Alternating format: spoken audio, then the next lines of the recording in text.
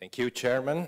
It's an honor for me to be invited in such an important meeting.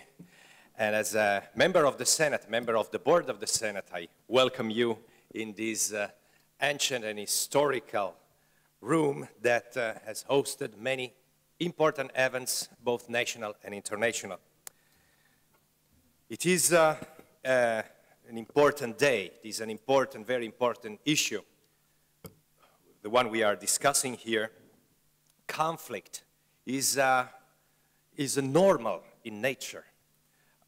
Although we like to see the harmony in nature, the harmony within the animal kingdom, within nature, within the plants, and the harmony in the natural world, we know that there is full of conflict.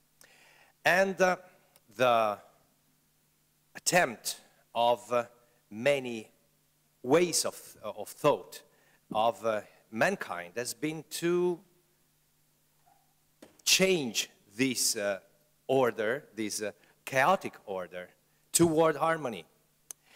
And religions have played important roles in that attempt. Sometimes successfully, sometimes in other directions. And sometimes even the religions have taken a part in this conflict, the important parts of this conflict. There are conflict among ideologies, there are conflict among people, among parties, among countries, while the dialogue, the search for something that unifies the mankind, something that is above mankind or within mankind, should be something that leads our hearts and our souls to a better harmony and to a better understanding of each other. In time to time, people have said that the fault is religion. There have been, still today, you find people who say that the problem are the religions, because the most cruel wars, most cruel persecutions have been among religions or even within religions. That's not true. In the last century, the past century, we have seen that actually the very worst conflict, the very worst persecution have been put in action, have been implemented by atheistic regimes, such as the communist regimes or the National Socialist regime in Germany, the fascism. And that's not true.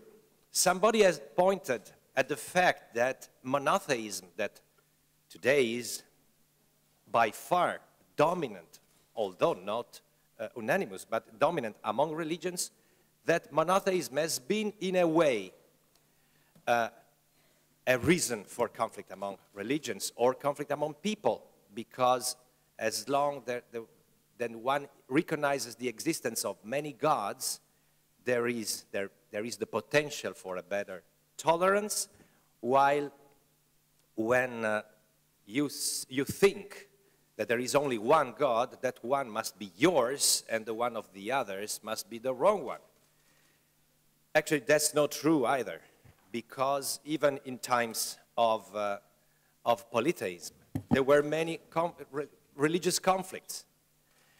And just to put an example, the Roman Empire. Yes, Roman Empire was very tolerant, so to say, with the other religions or gods of other peoples. They even imported some gods from other peoples, from other religions. In Rome, in the whole Roman Empire, there were important temples to Egyptian god and goddesses, and they imported even gods from Persia and from other parts of the world. But still, they were the first, for instance, to persecute systematically and very cruelly and trying to eliminate completely the Jews.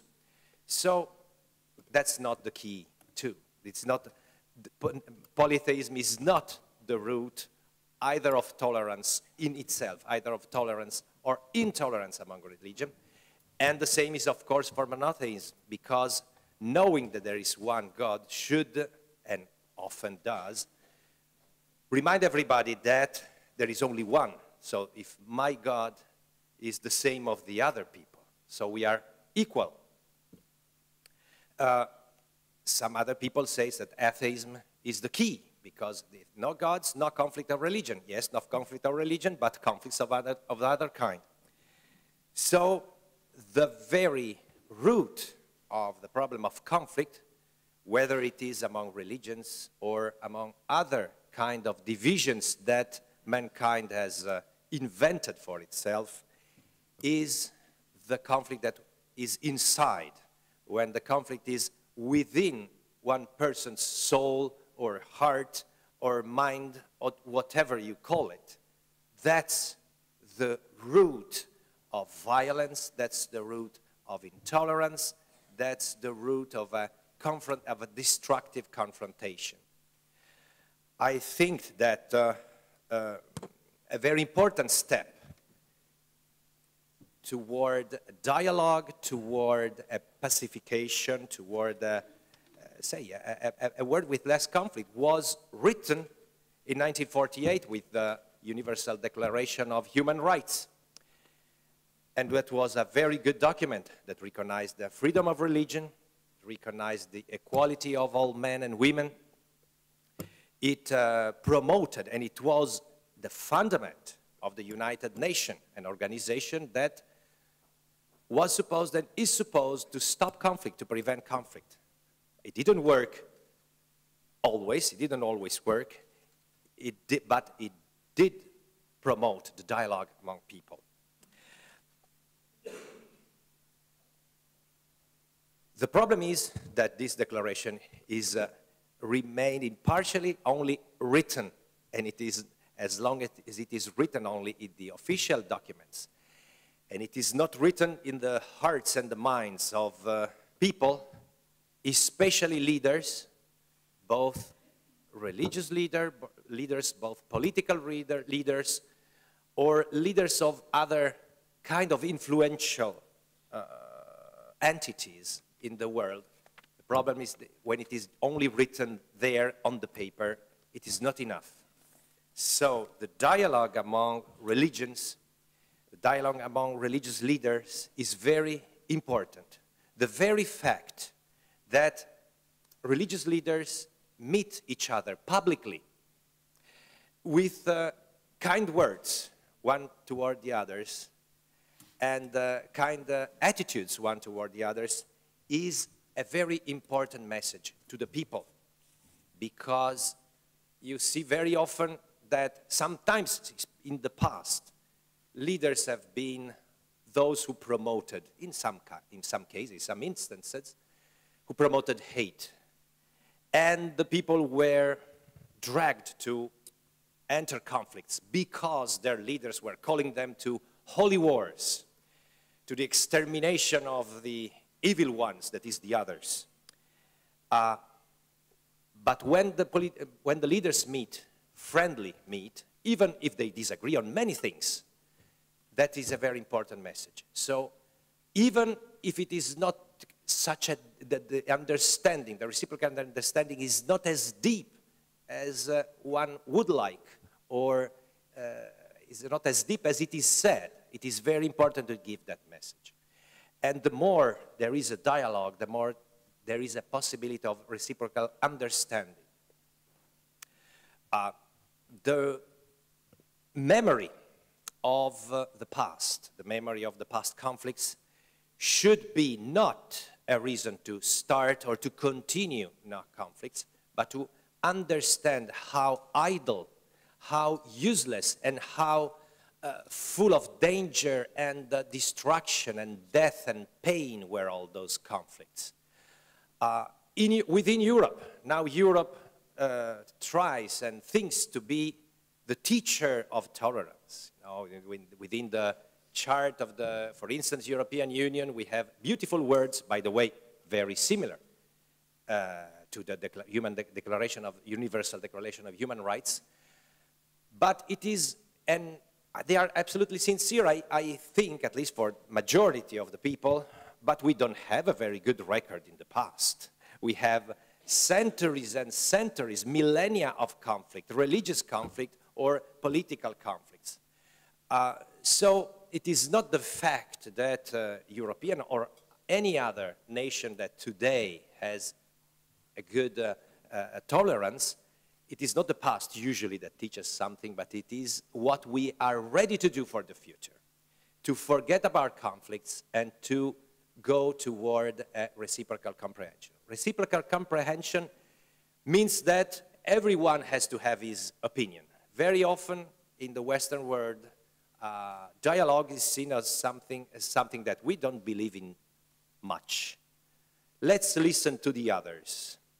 And that is not really dialogue, that is listening, it is a good thing.